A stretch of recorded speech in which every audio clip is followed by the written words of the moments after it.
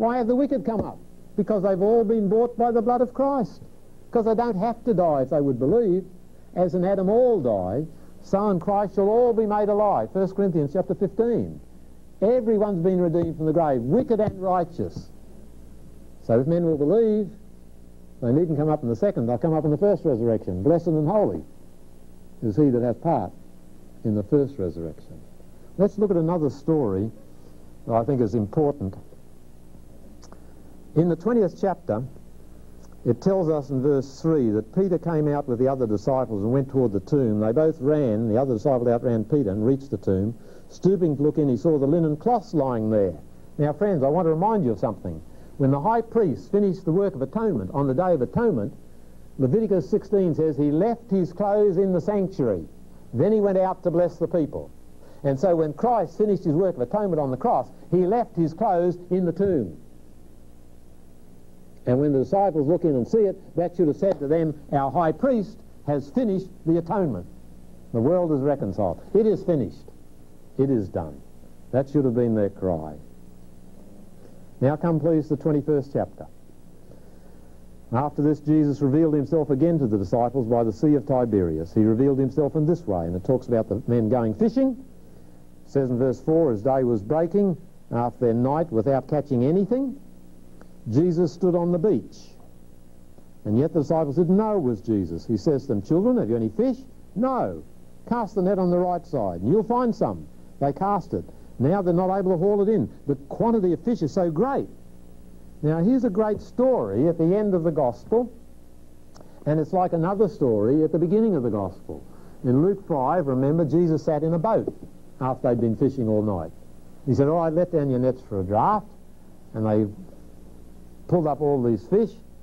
And remember, in that story, it spoke about the nets breaking. A lot of the fish escaped. But finally they come to land. Now this story is different. They've been fishing all night, caught nothing. That's the same as before.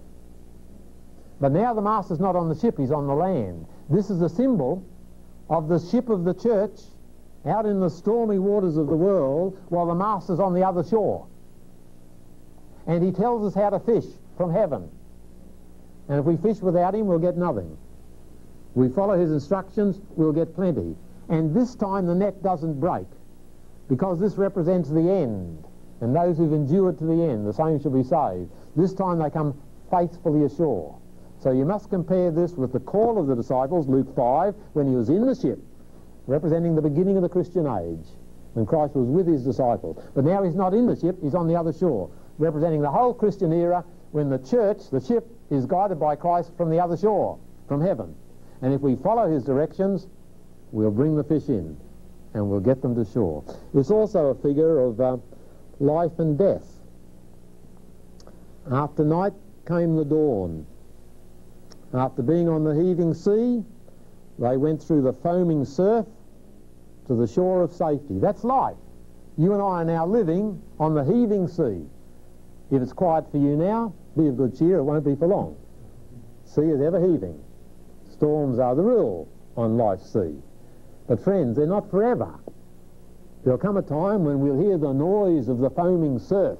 The doctor may whisper to you, I'm sorry, I can't give you more than another so many days, months. And you hear the foaming surf of death. But, my friends, once you're through the foaming surf, when Jesus comes, you're on the other shore. Everything's safe. So it's a picture of going from life in this world through the foaming waters of death. And then the coming of Jesus, you're on the other shore. Look at one other thing here. It says in verse 9, when they got out on land, they saw a charcoal fire there with fish on it and bread. And Jesus said, bring some of the fish that you've caught. And Simon Peter went abroad and hauled the net full of large fish, 153. And although there were so many, the net was not torn. Jesus had come to have breakfast. He didn't say, come and listen to a sermon. He fed them. He knew they'd been working all night. Jesus is very practical. I love the text that says that God gives us all things necessary for life and godliness. I'm glad it didn't just say godliness. I want to be more godly than I am, but I'm very interested in life. And the text says God gives us all things necessary for life and godliness.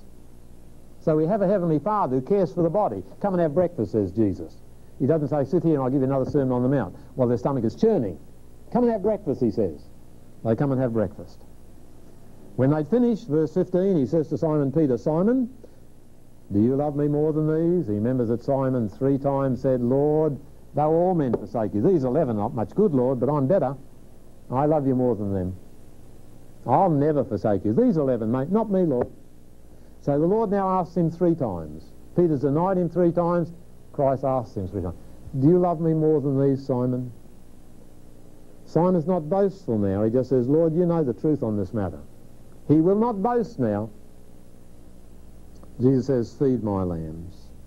Feed my lambs. 3 times he does it. What's he trying to say? Well, of course, he's replacing Peter.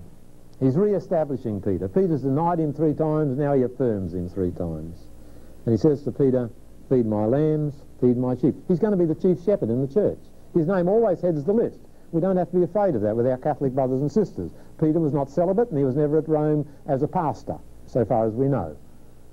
But he is the chief shepherd of the church. That's why he always heads the list of 12 apostles. He opens the church at Pentecost and at Caesarea to Jews and to Gentiles. But the important thing is not that. The important thing is the only condition for service, Christian service, is, do you love me?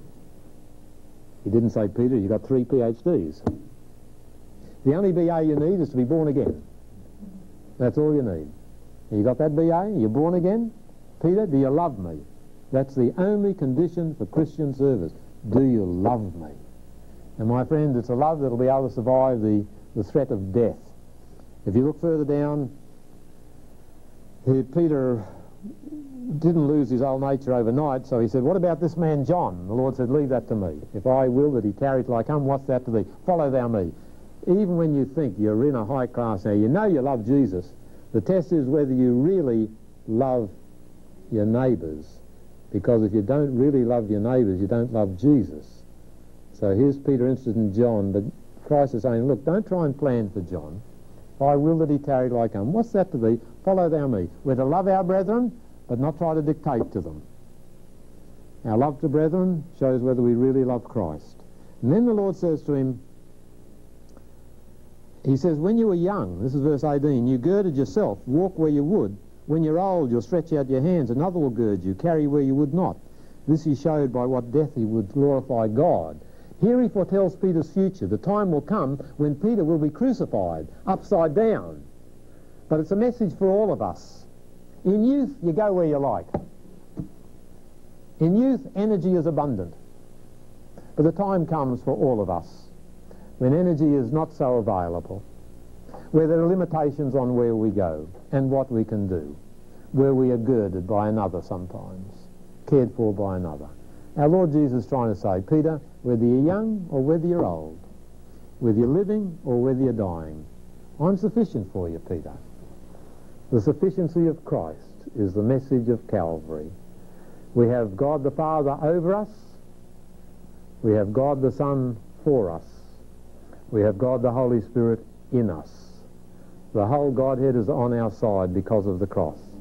Because of the cross, it's right for God to forgive our sins. He's faithful and just to forgive us our sins.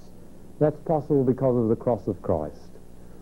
Christ has departed, but he sent us another comforter who abides with us forever. He brings the presence of Jesus. He doesn't speak of himself. A true Pentecostal religion focuses on Calvary. Calvary leads to Pentecost. Pentecost comes back to Calvary. And Calvary gives us a message, I'll not leave you alone. I will come to you. For I'll pray the Father. He'll send you another comforter. He may abide with you forever. So, my friends, from Calvary we hear the words, I am persuaded that neither death nor life, nor principalities or powers, or things present, or things to come, or anything in all of creation can separate us from the love of Christ Jesus our Lord. For it's Christ that justifieth. Who is he that condemneth? Christ is for us. God grant we may so believe it that we will be for Christ. God bless you.